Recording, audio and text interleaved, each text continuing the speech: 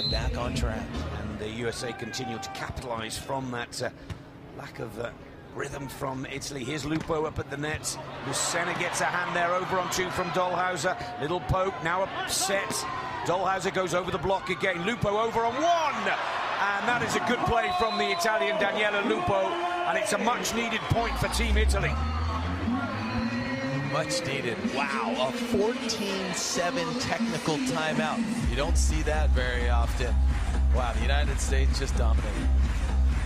1 minute of rest, technical timeout, but the USA controlling this opening set in the gold medal match.